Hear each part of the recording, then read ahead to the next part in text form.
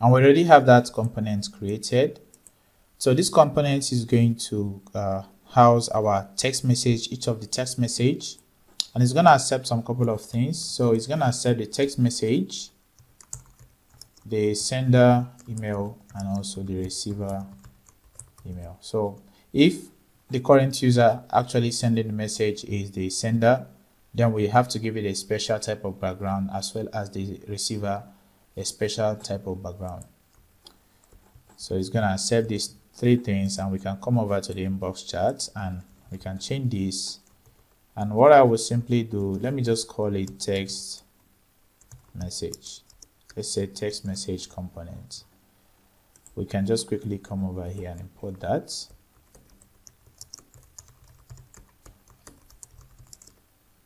Import text message from chat components. So we have that imported, and right now I can pass the text message. We have the sender email as well as the receiver email. So the sender email is the clicked user email, but I'm just going to name that as a sender email. So we can say the sender email. So if you can observe, we are not using ER there, we are just using an R. Is equal to the local storage.get item. Then we can get the clicked user email. So we already have that, and I think to make sure everything is correct, please let's quick fix that. So this is sender email, not.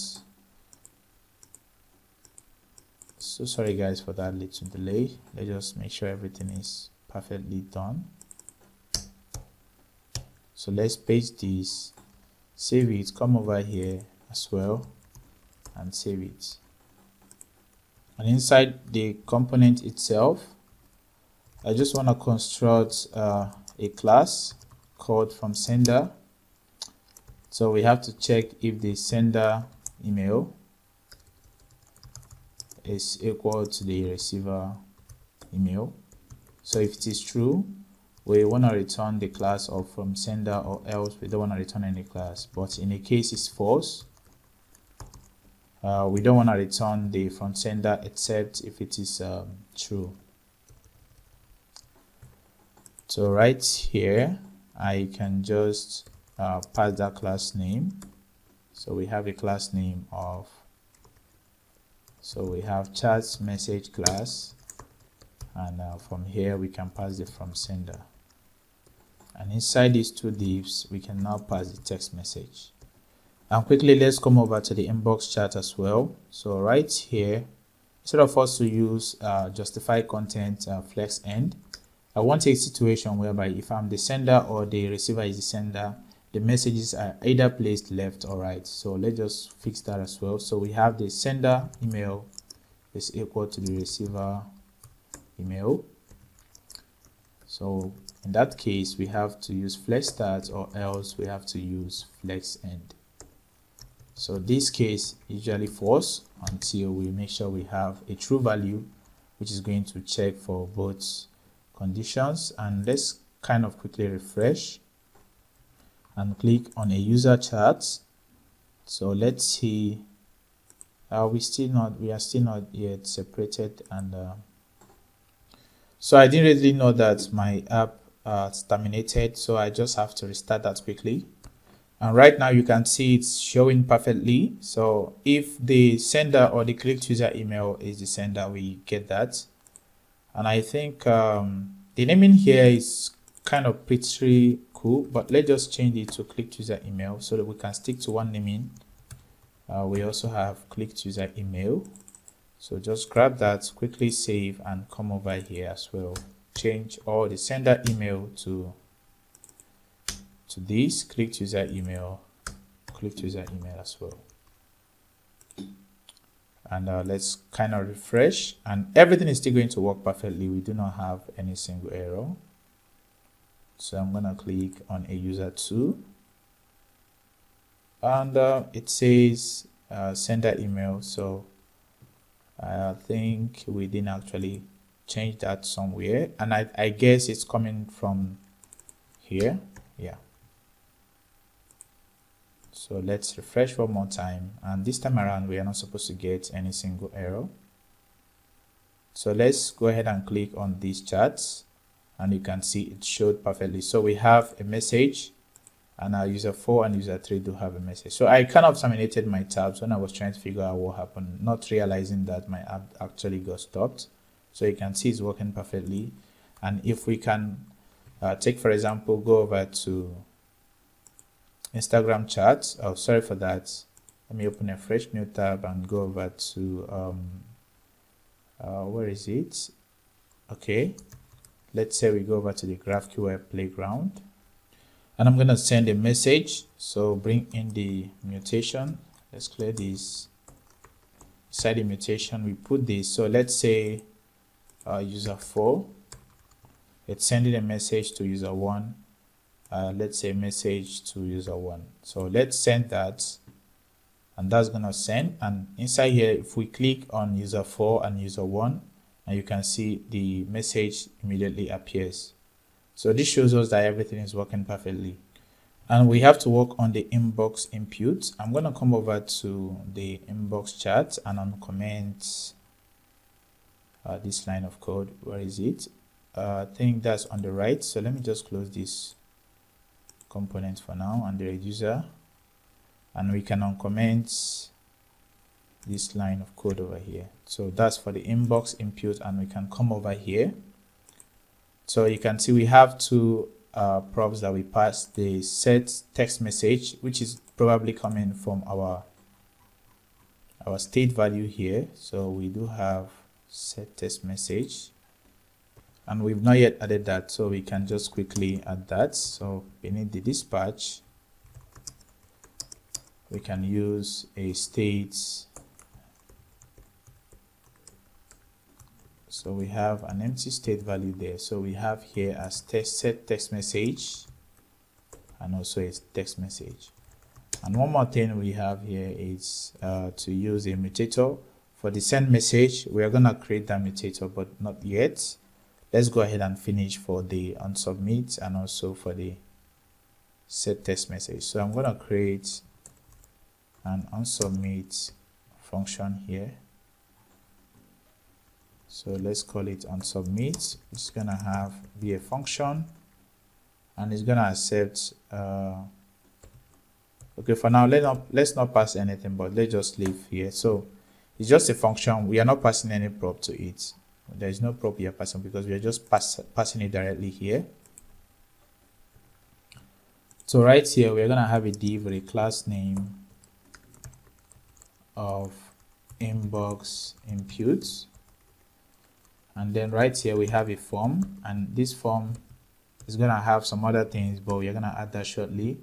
So inside this form we're gonna have an input, which is gonna have a placeholder of message. So let's make it a little bit capital. Then inside here we're gonna have an onChange. So an onChange event. So for this onChange, you're gonna use the set message to actually set the value of the event. So let's use set text message e.value e.target.value, and then we can add a default value. So we have a default value of just an empty prop. So right here I'm gonna create an onSubmit function as well. It's gonna have a callback. Then right for this one I'm gonna map this to submit.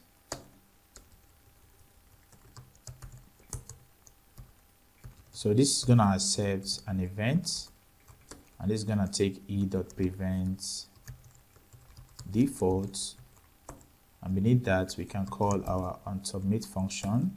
So why I did this is because I want to use a ref called, we're going to use a ref called form ref. So let me clear this and change this to form ref. So what this form ref is going to do is, whenever we hit on submit, we just want to clear any value in the input or in the input box here. So we are going to reference First of all, we can add the on submit, and then right here we're gonna have a ref which we're gonna call form ref. And let's save that and quickly come over to our application and refresh. So right now I got refreshed. You can see we now have the message box. So let's say I type hello, and when I hit enter, we ought to actually refresh that. It ought to reset, and okay, that's because we are not yet done. So we can use form ref dot current dot reset. So this should definitely reset the input. So when I click on this user once more, and let's say I say hi user 2, so you can see when I send, automatically it got reset. So right now we can use the send message mutator, and that's probably going to be coming from our write component as well. So right here I kind of figure out we have a little problem here. So let me just change this to set txt message, while I'm going to create one more function here called above here called set text message. So this is gonna take in the message that we did set, and right here we can use the set txt. So we have txt message, and then we can set the message. So let me kind of console.log out that txt message to make sure we have it. So if I type hello, and you can see we are actually getting that message. So right here in the on submit, whenever we click on submit, we have to check if there is a text message. If not, we just want to stop. So we have to check if the text message is empty. We just have to return. Also, we have to check if we have the sender, which is the clicked user email. Check if sender is active. So the way we can do that is also to check if the clicked user email exists. If not, we also have to return. And lastly, we have to check if we do have this user in order to avoid any error. So in case we do have this user, then we can now use the set message mutator, and whenever we are now done, we can just reset the text message. So we have to just set txt message back to empty value. So right here, I want to check if we have a user, then we can use our message mutator. Then let's go ahead and create a send message mutator. And at the top here, I can say send message mutator. So let's just quickly export a const of message mutation, and let's call it GQL, and we have mutation, and what we are going to be sending is a text message, so which is a type of string. So let me just break this down. I don't want that clouded there. Then we have the sender email, which is as well a string. We also have the receiver email, which is as well a string, and it's mandatory we do have it. So these are the three things we need. Then inside here, we are now going to bring in the send message mutator. So we have the send message, and first we have the text message, which is the text message, the sender email, which is the sender email, the receiver email as well, and we have a sub selection of text message. So this is just the data we are going to return. I'm going to scroll down again and come inside these components, and right here we have these to make sure if we have a user. Then after that, I'm going to send a message. So sending the message means that we have to grab it from the mutation. So I still forgot to do that, which is going to use mutation. So we have mutation of send of message mutation, and then we can grab the send message function. So we have send message, and then we have the send message data. So scroll a little bit down once more, and inside here we're gonna add the objects, and then inside the objects we have the variables, and then which is gonna have some cool objects there. Then we have the ID.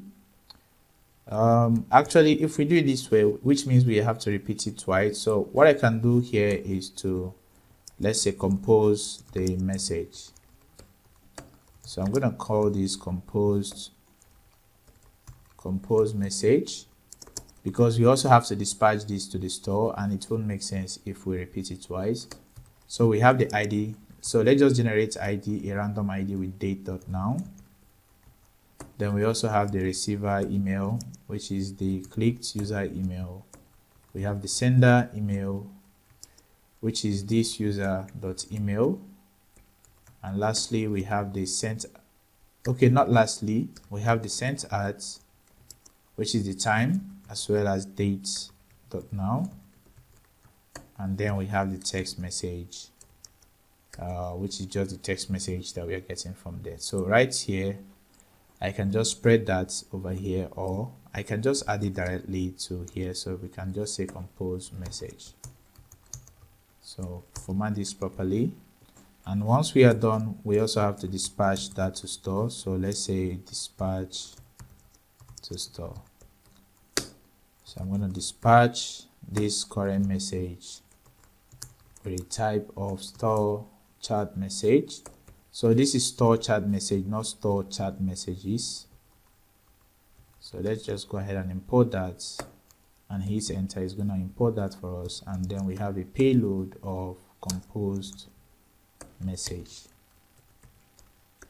So I usually put this semicolon. So let's refresh and see the effect of what we have done. And we're actually getting a message said message mutation has already been declared. So I think I did declare this before, and it seems like are we repeating it twice? Okay guys, we already have it declared. I think I kind of forgot, and so let me just comment this out. I'll just go ahead and clear it because it's also the same thing. So right now let's refresh again, and we're gonna click on a user. So let's say I'm gonna send a message here, hello user 2, and it said clicked user email is not defined, which is very simple for us to fix. So we scroll a little bit down to here. Okay guys, we just have to use clicked user email 1. So instead of us to create a new clicked user email, so let's just add 1 there because we already have 1 created. So it's gonna use that, and let's give this one more time refresh, and I'm gonna send a message hello user 2. So you can see immediately I send a message, we have it dispatched to our store, and it's actually showing on our charts. So as you can see, I'm typing and it's showing there. So we have cannot query send message on type mutation. Do you mean send message? So which means probably from the message mutation, from the GraphQL here, message mutation, and I think I'm using send. So we have send message here, and then in the GraphQL we should have a mistake here. So we have a mistake here. So let's clear our console and say hello, and that solves it. Do you mean send message? We actually did fix that. So what was the problem? Okay, I didn't save that. Actually, I didn't save it. So let's try again. Hi. Okay, this time around it got stored, and the user can now send a message to user 2 from the browser. So when I click on user 4, I can type a message directly here, say hello user 4, and hit enter, and it's going to send to user 4, and also it's going to show on our own chat screen. And quickly, if we check inside our message mutator, you can see right here we have the send message, and you can see the messages that we constructed. So one thing you can do, guys, is to make sure that you can grab the sender email from the the user that is sending, you can grab it from the database and get the current ID of that user, and then always update the relationship of that ID. So that's kind of really cool. But right here, whenever we send a message, we actually do emit an event. Okay, right here we also emit an event. Let's go ahead and do that. So the way we're going to do that is to duplicate our commander. I'm going to create one more event using the PHP make event. So we have PHP artisan make event, and we're going to call this event send message. So this is going to emit the message to the second user. So this is emit event, not event.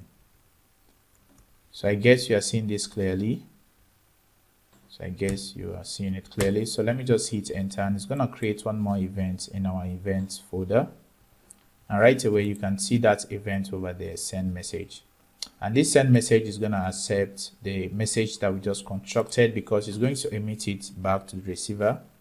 So right here, I'm going to call that function or class, and we're going to say new send message. So I'm going to pass in the message to be stored.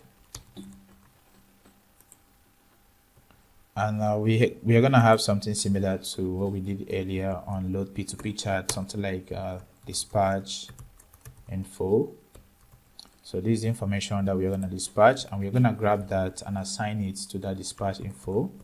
So let's grab this data, and then we can say this dispatch info it's equal to the data.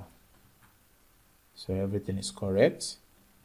So once we get the data and we want to dispatch to a specific email address.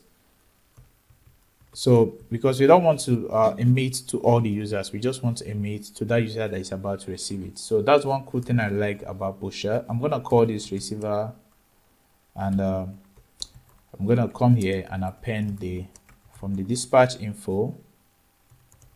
From the dispatch info, I want to get the receiver email. And lastly, I don't want this to be a private channel. I want this to be a public channel. So just go ahead and fix that. And we have a public function broadcast. So we have broadcast with. So these are the information that we're gonna broadcast with, which is the data.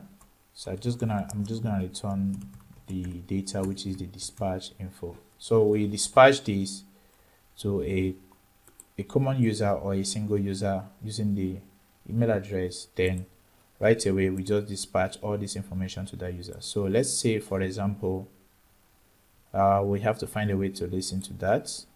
And the way we can do that is, actually we don't need send message data, but you can just put an underscore here in order to make your code more shorter. So that looks good. So let's say get emitted message. So right here we have a const of sorry, I have to use the effects, because we can't just allow that to be there before we have a lot of memory leaks.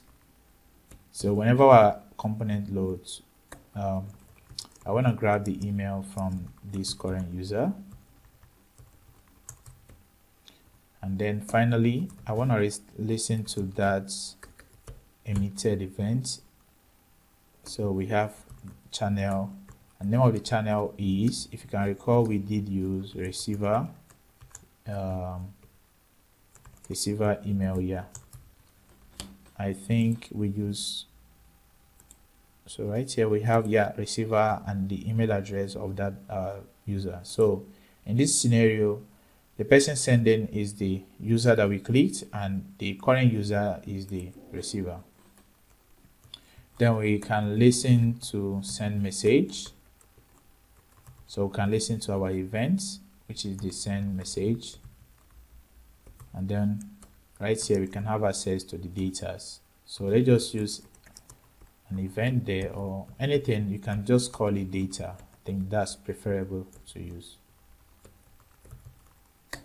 So let me just go ahead and console.log this, and then we can test it out on a double browser So I open my Chrome over here. You can see all the message that user 1 is sending, it's on the left, while the message user 2 is sending is on the right. So I'm going to say hi user 1, and I'm going to send that, and if it's working perfectly, okay, I've not yet refreshed this browser as well, so let me go ahead and do that.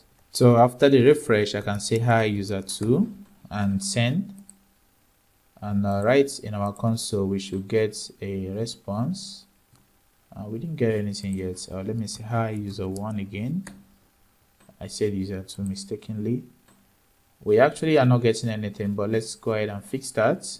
So after checking some things, guys, I still forgot that I have not implemented the should broadcast.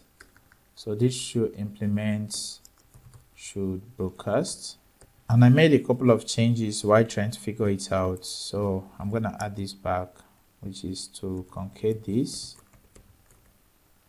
For now, let me just, okay, let's just try to check this out. So I'm gonna send hi to user 2. So you can see right here in the console of our Firefox, we're actually getting that. So each user, whenever we click on a user, despite us emitting a message from user 1, so let's say from user 1, you can see even the message returns to user 1, which we don't actually want. So we want a case whereby we want to emit to a single user. I don't want to emit to all the users that way. So we can still use back this dispatch info, and then we have the receiver email, and right back in our component, let's fix that. So we have the, which is going to take the email as well, and here you can change this to data. So we are done with that. So what I'm going to do is to make sure that the data.receiver email, it's equals to the send this user email. So in this case, if another user is sending a message, we assume that this current user is the receiver. So we have to make sure it's exactly the user that is going to receive it, or else we don't want to dispatch the message to any of the other users. So I'm going to dispatch this to the store, so we can store chat message with a payload of, so the payload are many. We just have to use the spread operator and spread these, and then we can just add a random ID with the date.now. So this solves it. So this time around, let me go ahead and refresh and check them out on both browser. So I still forgot to change this to data, not an E. So I'm going to refresh both once more. So let's say hi user 2, how is your day going? I'm going to send that, and if everything works fine, user 2 should actually receive that message. We didn't actually do a hard refresh here, so let me just do a hard refresh on both, because this sometimes can be a little bit frustrating. So let me send a message from user 2. I can say hi user 1, how is your day? And I'm going to send that, and definitely user 1 is supposed to get that, but we are getting something like data.now is not a function. This is dates.now. Oh my god, I still made a mistake.